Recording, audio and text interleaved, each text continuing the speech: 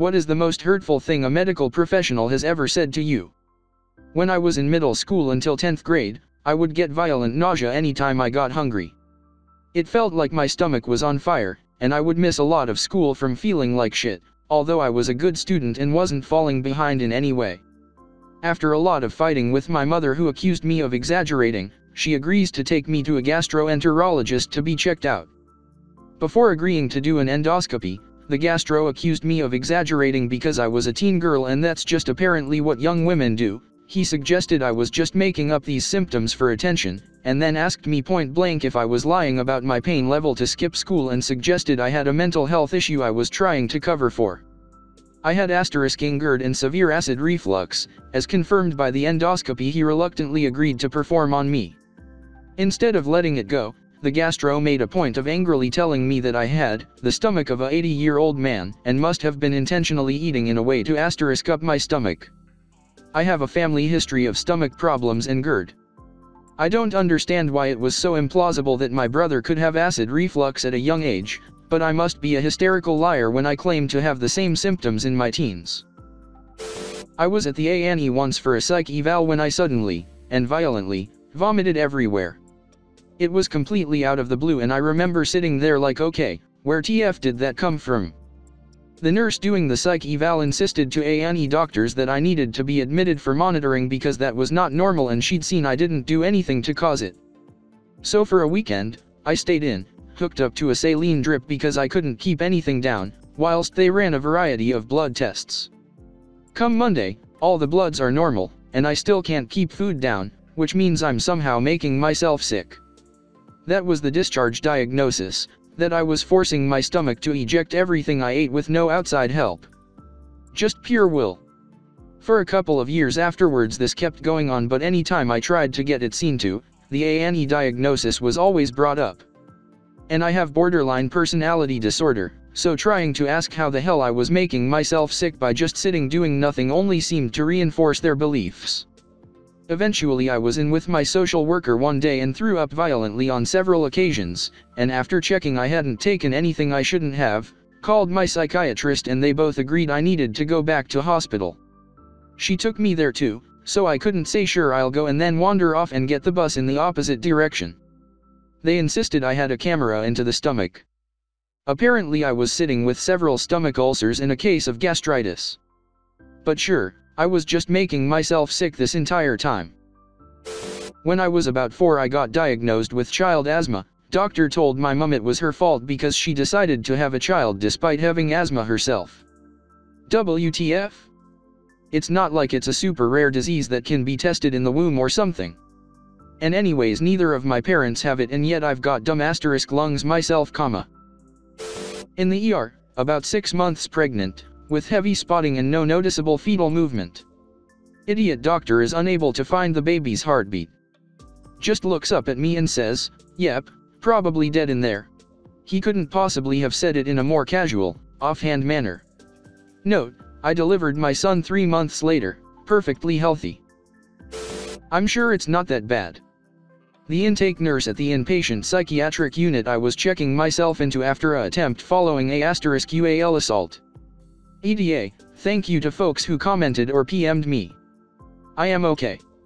I did a short stay at inpatient, and everyone else who worked there, and, honestly and maybe more significantly, everyone else who was also staying there, was kind, thoughtful, helpful, and seemed to be much better at their jobs.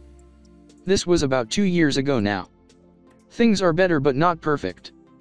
I think that sometimes, that is hard, especially for people who are in my life. They seem to be waiting for a version of me that is perfectly fine, and I am not sure she exists anymore.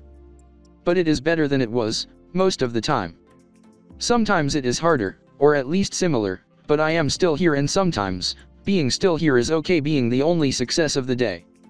I have my work, I have my son, I have my circle of people who really stuck by me, and that's a lot to hold on to. I had gained a lot of weight around my midsection a few years back, and my periods stopped. I was scared, young, and thought I was pregnant, but the tests came back negative.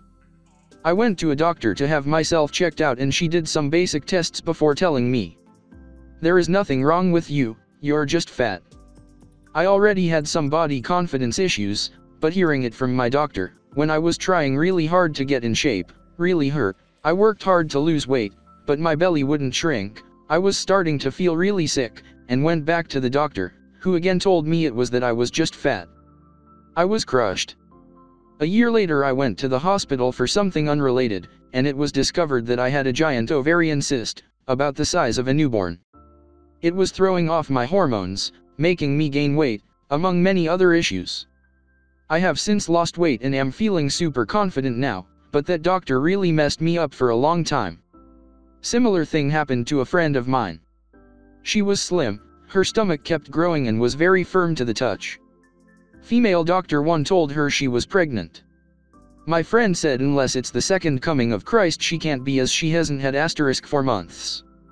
Doctor tells her she must have gotten drunk and had blackout * because she's definitely pregnant, no need for a test. Male doctor 2 was seen for a second opinion and pretty much straight away realized it's a giant cyst requiring surgery.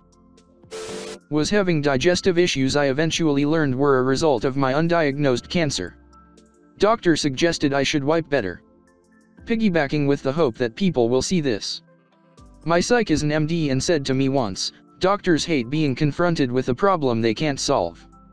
If you feel like the doctor you see isn't giving you adequate care and consideration, you're entitled to a second opinion.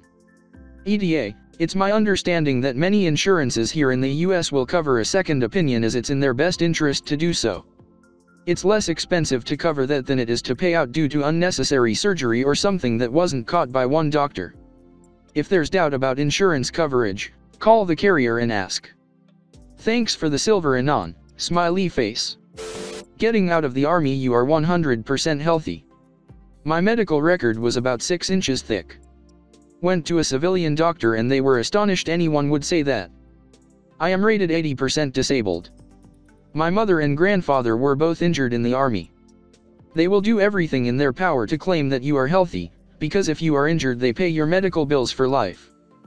They tried to tell Grandpa that losing all of his teeth and having a crack down his forehead did not qualify him for a Purple Heart.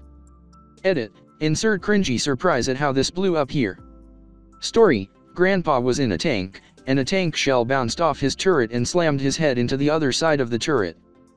The reason they did not want to recognize his injuries is because he pulled the teeth out himself, they were loose, and refused treatment on the skull fracture. I woke up in the hospital and heard a nurse running out saying he's awake. The doctor comes into the room and tells me to move my toes. I ask them where I am and what's going on. He just gets more insistent that I move your toes. I asked again where I was and that was going on. He almost yells at me, move your toes. I said I am moving my toes, and immediately he says, you will never walk again. That's how I found out I was a paraplegic at 21 years old. I had been in a single car wreck and was thrown 70 to 80 feet from the car and my vertebrae was dislocated and laying next to another one. I don't remember the car wreck, but that exchange with the doctor is burned into my brain, and that was 31 years ago. Edit 1, damn this blew up. Thank you to you all for your comments. I had a seat belt on but went off a small hill next to the interstate after clipping an end of the guardrail. Flipped the car down the hill and seat belt gave way under the pressure and I went out the driver door window. My back collapsed around the door sill and dislocated one vertebra next to the one below it. I'm a big guy, 6'4" and 235 at the time, and the force was too much for the seat structure. I found out all these details over the next few weeks while I was in rehab. Edit 2, gold and silver, thank you. Didn't think this story would touch as many as it has. That is really *ed. I work for hospital billing and I often know before the patient does that they will be permanently paralyzed, because typically they aren't told until they ask or things have calmed down enough for them to be told in an acceptable way. I'm sorry that happened to you. I just don't know how you could be in so much pain being so young. I'm not going to be able to write you a prescription. My response was, you're a dipshit. I came in because I was hurt at work, doing heavy construction. I never asked for a prescription in the first place. I had assumed I was vetting an X-ray to see if I had broken anything.